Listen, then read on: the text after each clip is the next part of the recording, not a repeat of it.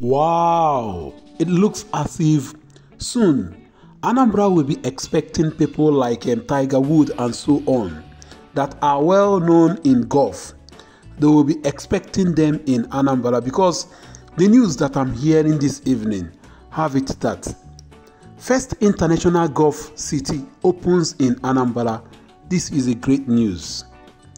A new golf facility, Acropolis Golf Course, will be launched at Okija, Anambra State on Saturday, April 6, 2024. According to Obioma Ogapu, the acting manager, Acropolis Resort, has announced that the golf facility will help promote tourism and golf adoption in the state.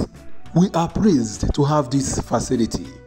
It will help the state's hospitality in the state and grow the adoption of the game in Anambra.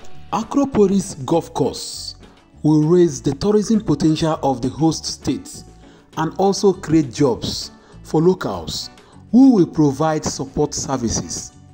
It is one of the few golf courses that is built inside a resort in Nigeria, the only one in Southeast. Wow! Anambra to the world. This is a great news. This is awesome. In the whole of the southeastern Nigeria, Anambra will be the first to have a golf course. That means soon we'll be expecting people like Tiger Woods and so on. Do you know the type of jobs and so on that this will create, even revenue generation in that part of Anambra? Okija again. One of the best hospitals that we have today is in Okija, if you don't know. And today, Okija is hosting one of the biggest or the best golf course in Nigeria. This is a great news.